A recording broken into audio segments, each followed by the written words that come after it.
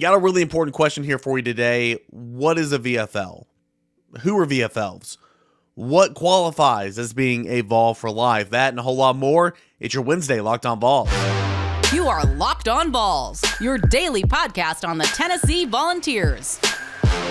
Part of the Locked On Podcast Network, your team every day.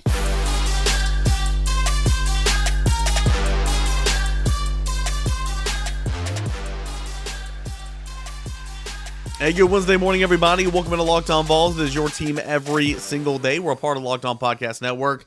And thanks so much for being here, making Locked On Vols your first listen. Shout out everydayers. At the time of this recording, still working through some sickness. So the voice, it seems like I just smoked a pack of Marlboro Lights, Marlboro Reds, whichever one your flavor you want to put towards me right now. I sound pretty rough, and it's going to get rougher as the 30-minute episode goes on. But it is part of it, and we make do with it. So I'll have a couple of days to rest the voice after recording this episode. Hopefully, it'll be much better on tomorrow's episode. So again, apologies there out in front of it, but anyway, it just kind of is part of it. I do want to discuss what a VFL is. I've kind of been teasing it the last couple of days, teased a little bit on social media, and I've gotten a lot of interaction back, and I can't thank you enough. And so we're going to read back what you guys think VFLs are. I'm going to tell you what I think VFLs are. We're going to hear from a VFL himself, and he's going to tell you what a VFL stands for, because I think it's not just a cut and dry answer, right? I mean, you got players that came here and played, whether it be football, basketball, baseball, women's basketball, golf, whatever the case is, volleyball. You have people who have come and played the game. You also have people who went to school at Tennessee. You also have people who got degrees at Tennessee. You've also got people who came and played for a little bit and then left. You also have people that came and played a little bit, got a degree, and then left. So the question kind of boils down to, and it's very subjective. I mean, what's more important to you? For the longest time, I always considered a Vol for life someone that went to Tennessee, who played a sport, who gained a degree. And once you gain that degree, if you wanted to grad transfer somewhere else, then that's your own prerogative. Now, the transfer portal's kind of muddied those waters a little bit. And look at guys like Tyler Barron, Tamari McDonald, and Nico Slaughter, who just entered the transfer portal. Those guys came here and gave their all for Tennessee for 4 years. They played 4 seasons. Now, they did not graduate technically from Tennessee. I went back and checked. None of those 3 walked the stage in December, which means they probably don't have much school left. Maybe they'll graduate in spring. Maybe they'll graduate in the summer. But unless I'm missing something, unless one of those guys graduated early, they're not going to hold a diploma from Tennessee. So does that change the narrative at all? If you just came in and did the best you could and did all that you could and all that, and then you left, does that qualify enough as being a Vol for life? I don't know. Again, what I think can be different from what you think, and that's okay. There's no wrong answers here. I just think that it's a really, really fun conversation to have because, again, it's very subjective. Now, I've done this topic on radio several years, okay? I've done it several different years. This is not the first time I've done it on this podcast, I believe. But what kind of reminded me of it again was I heard Josh and Swain over at 99.1 The Sports Animal. Of course, Jason Swain, VFL, say it all the time, former player. And then, of course, Josh Ward, who joined us on Ward Wednesday each and every Wednesday. They were kind of having that discussion. And it kind of reminded me, so I started making some notes and everything. And when I was listening to their show, Vol for Life, Ron Slay, who's Tennessee's mascot at this point, of course, former SEC, player of the year, had a professional career. Now he's doing big things with 3HL over at 104.5 The Zone in Nashville. I heard him kind of chime in on who he thinks are VFLs.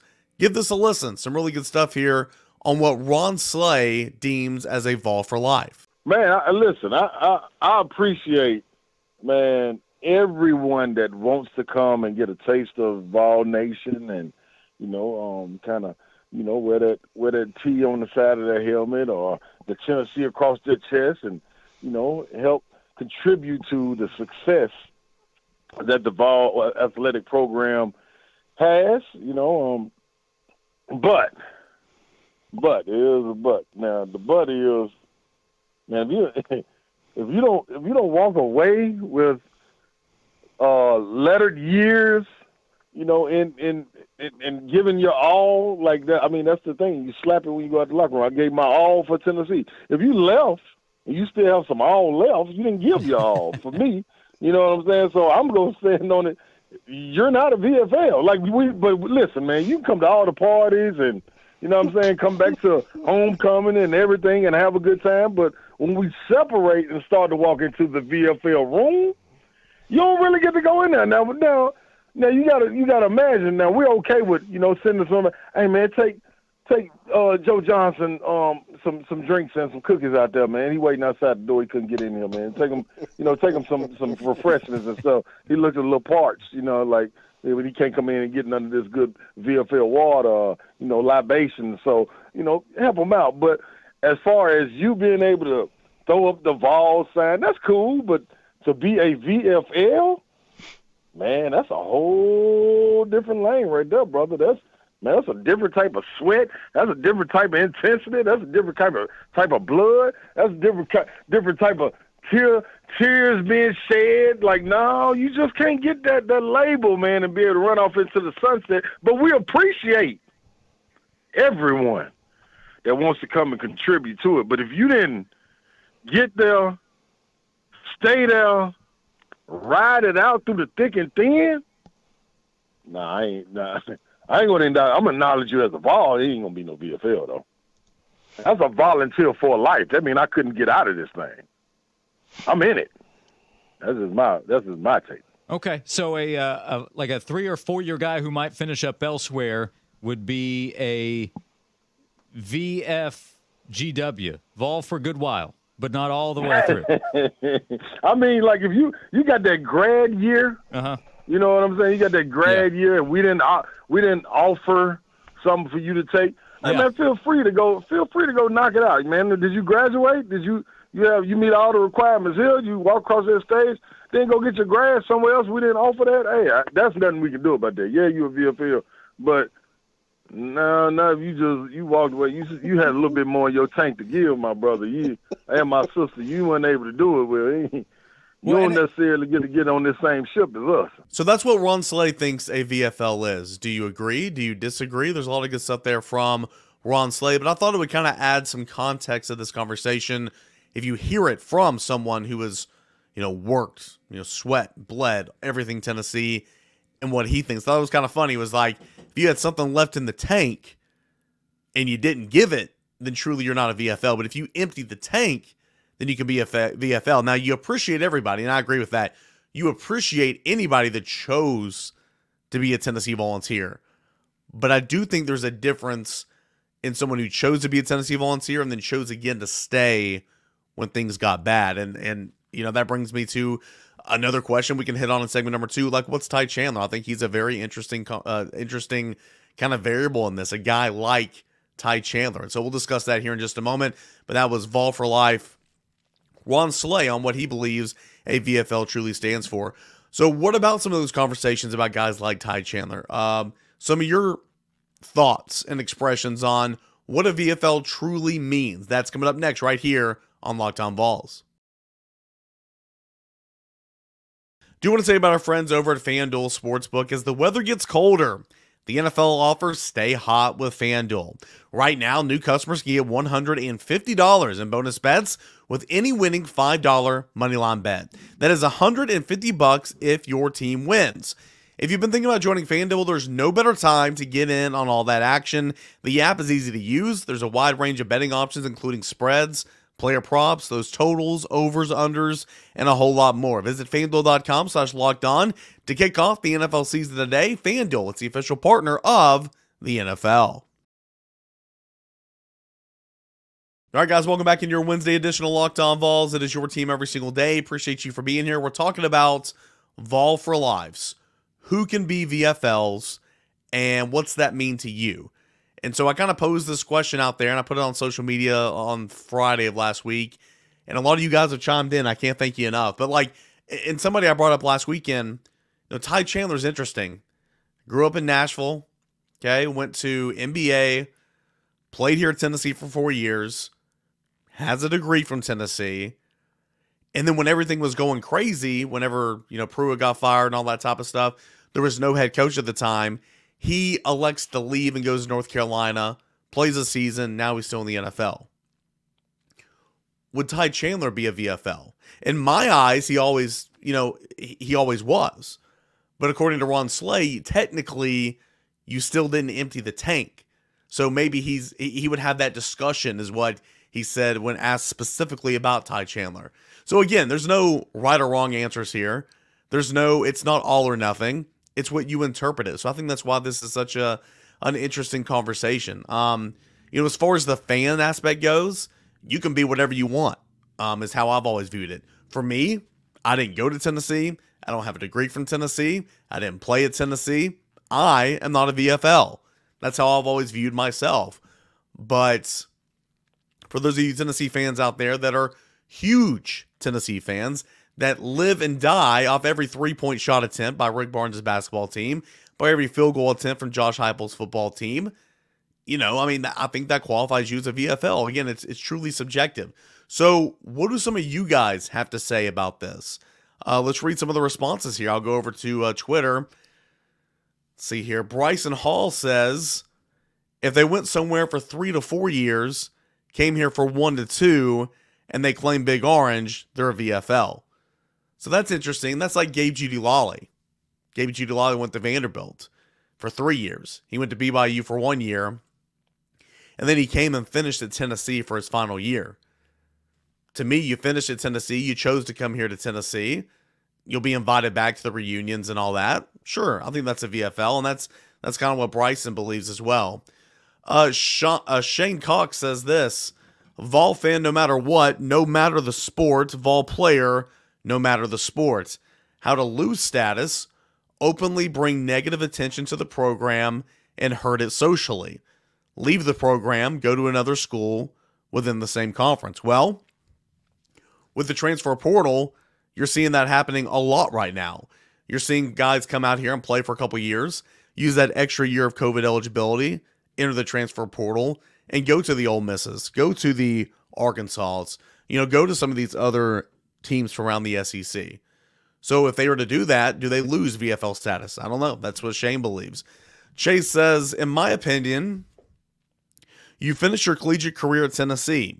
You are a VFL. You realize you shouldn't be here all along, came here, and that your final collegiate memory is playing in Tennessee Orange. So finishing your Tennessee career in Orange makes you a VFL. So pretty much all those players that started here and entered the transfer portal are not VFLs, depending on how long they played here, because you didn't finish here. It's all about finishing here. That's what Chase has to say. Let's go to Shreveport Vol. I told you my voice would get worse as we went on here. I apologize. I know it's hard to listen to, guys. I'm not. It's hard to get through this, and I'm not a huge fan of how I sound right now either. It just kind of is what it is. Let's go to Shreveport Vol. One thing to add: a VFL can have a rough patch with the university. Many have not called Arian Foster a VFL for his few incidences in the past, but he has since made amends and embraced Tennessee.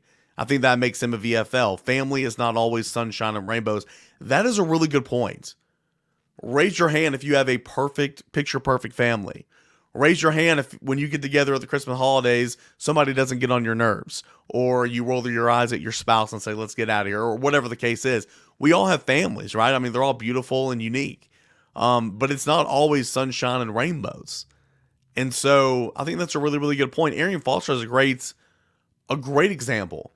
His tenure here at Tennessee did not end the right way, did not end well, both on the field and off the field.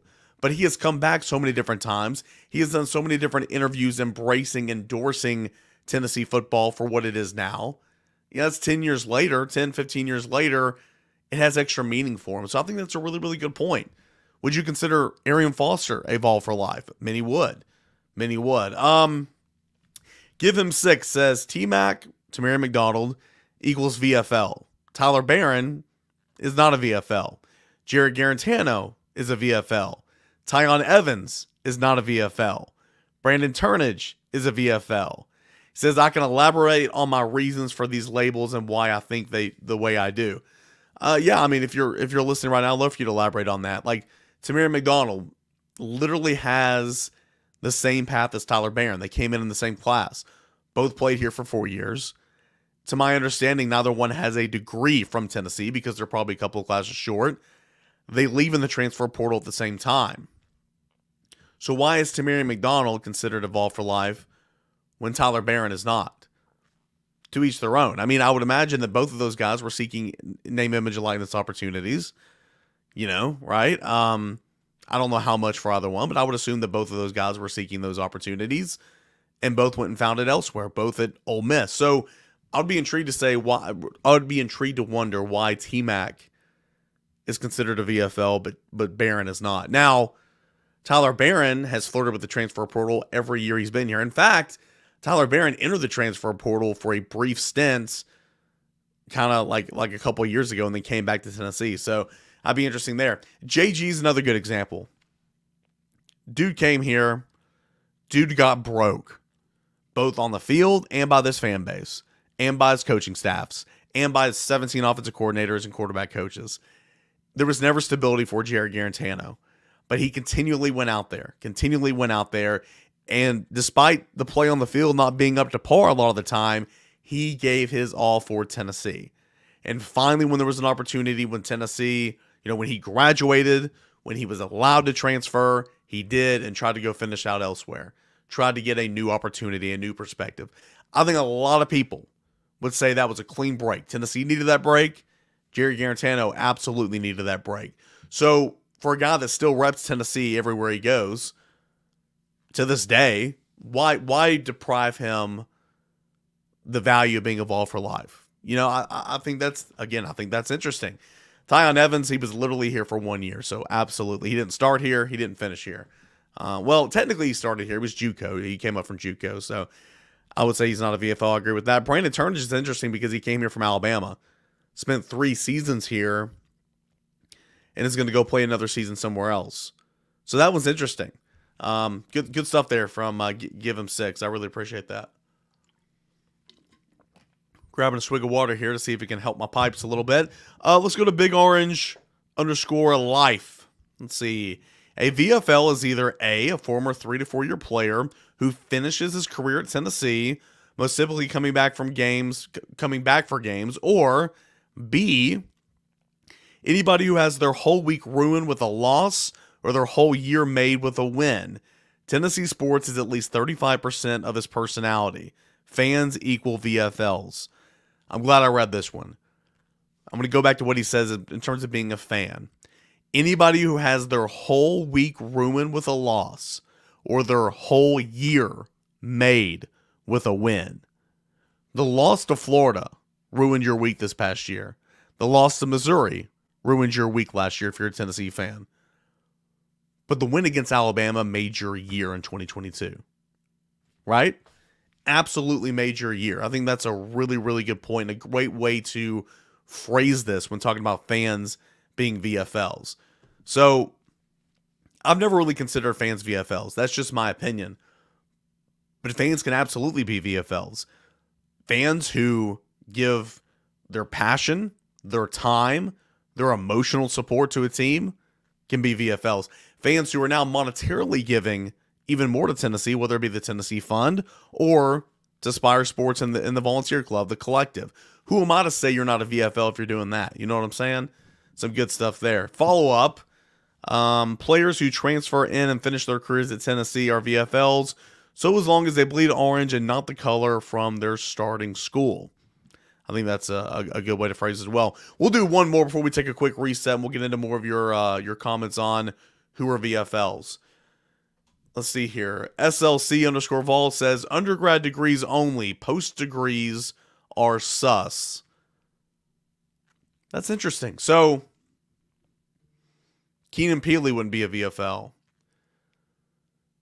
Gabe Judy Lawley wouldn't be a VFL. A lot of these players who came to Tennessee after getting it, technically, I think Joe Milton would not be a VFL under this because he spent a lot of time in Michigan. I'm pretty sure he has a degree from Michigan. So it has to be an undergrad degree only. So kind of eliminating this extra year of COVID eligibility where people could finish their time at Tennessee for a season or two. That's interesting there. More on who you think are VFLs and what qualifies as a VFL. That's coming up next right here as we continue on Locked On Vols.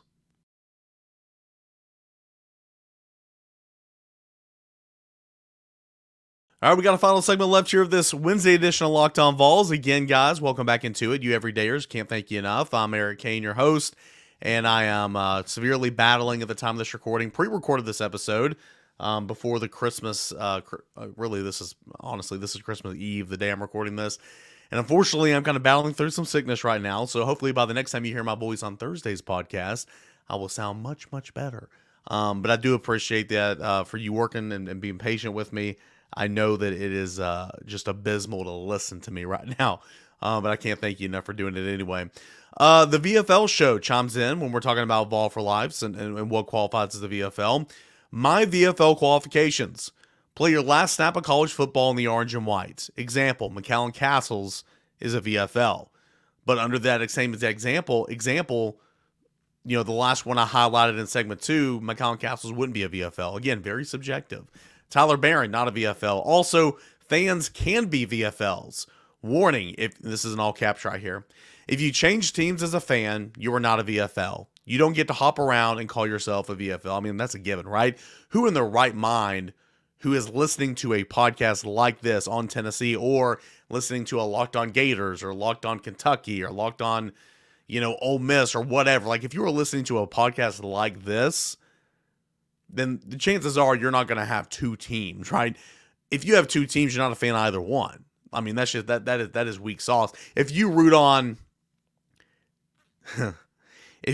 Tennessee in football and Kentucky in basketball, what are we doing here? You know what I'm saying? Like, those aren't, in my opinion, those aren't true fans. Now, there can be exceptions. As Ron Slade would say earlier, like when we listen to him, there can be some waivers. But for the most part, those are not true fans. Good stuff there from the VFL show. Let's see here. This is from Keenan. I think it's reasonable to consider people VFLs as long as they finish their career at Tennessee. A lot of people are saying finishing their career at Tennessee. I would consider Cordero Patterson a VFL, even though he was only here for a semester. It's hard to view people as VFLs if they finish their career elsewhere, especially if it's a rival. Again, Danico Slaughter, Arkansas, Tyler Barron, Ole Miss. It's a good point. My guy Robert Boswell, who's been on the show before, he's a VFL. I know that for a fact. He played at Tennessee. He chimes in and says, Tennessee native, check. UT alumni, check. Played football at UT, check. Season ticket holder, check. Is that enough? Asking for a friend. Yeah, brother. You're good. You're good. You're good, Robert. Go check out his podcast. He hosts I don't want to screw it up, so I'm going to make sure he hosts the he used to host a podcast. It's not really in his bio anymore. Anyway, it was a walk-on podcast. Awesome stuff. He might still host it. He'll chime in. He'll let me know if he still hosts it, but I'm just kind of hovering over his Twitter, his X profile, and I don't see anything about his podcast anymore in his bio. But for the longest time, he hosts a podcast on walk-on success stories. Great stuff. And I would imagine it's still out there, so go ahead and give that a listen. I'll come back with and confirm that here in a little bit. Good spot to take a little sip of water, right? Let's see here. This is from JB. If you play at Tennessee and you stay out of trouble, be a good teammate, represent our school, team, and fan base with honor, all while giving your all, you're a VFL. So if you come here and play, give your all, stay out of trouble, you're a VFL. Okay. Kurt says, it's hard to put a tangible answer to it, but I know a VFL when I see them. When it's obvious they put UT above anything else, did their best for the university, someone that's a great ambassador when they're introduced as from the University of Tennessee, it's a proud feeling. Okay, I like that as well. Let's see here. Tim says, in my opinion, the VFL is anyone who plays a sport and finishes their eligibility, turns pro at Tennessee. If a student athlete participates in at least one season here, he or she is considered a VFL, barring he or she does not transfer out. Fans are not VFLs. As Tim goes on, fans are not VFLs. It is a symbolic mark reserved only for players because they have earned that right and that privilege. I get that. I don't disagree with that. I think there's a lot of truth to that. I think that's a good way to look at that. Fans might feel differently because they're out there performing and they're nothing without the support and the camaraderie and the passion of the fans. So maybe a player would feel differently about that. But I certainly understand where you're coming from there, because it's like, as a fan, I'm not out there sweating. I'm not out there working. I'm not out there scoring touchdowns. The players are. So if you want to think that the VFL card is only reserved for their right because they earned it, I agree with that. I think that's a really, really solid point. Let's go on here with Tyler. VFL is anyone that gives their all for Tennessee that doesn't transfer to a rival. Spending a COVID year somewhere else is fine. Example, Chandler. Also, as a fan, if you bleed orange and no other color, you're a VFL, plain and simple. Maybe it's as simple as, removing the COVID year of eligibility, because that's just a little bit different. We'll go to the YouTube, a couple of YouTube comments here. Loyalty and giving your all for Tennessee. You don't have to be here. You don't have to be here from the beginning. You can transfer to Tennessee and 100% be a VFL. What kills it for me, Barron is a perfect example. If you leave for more money, not the NFL, you are not a VFL. If you're fishing for money, you don't care about the school, you just want a bigger paycheck. My rebuttal will be, how do we know for sure that that's what it is? Okay? It's easy to assume that. In a lot of cases, I'm right there with you. I'm not using him as a pure example, but it's easy to assume that. We have a pretty good idea when someone's just hunting down money. But how do we know that for sure? Maybe you don't have to know that for sure. But I do think that's a really, really good point. Another comment here is Vol for life is simple. It ain't Vol for life, except that last year of eligibility I had and left and gave my all for another school. Once you become a Vol, you stay locked in. Good point. Loyalty and integrity. No departure to the transfer portal on your own doing. Another comment. I think you have to put the Vols first and give your all for Tennessee through the good year, and the bad fans can be VFLs. If you don't need a degree, as long as you let everyone know you rock with the Vols, win or lose, you're a VFL.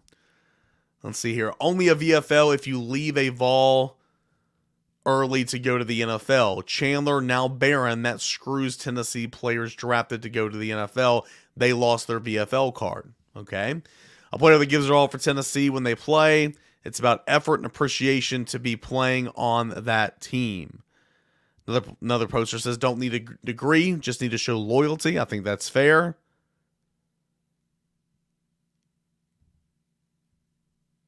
This one's interesting here, okay?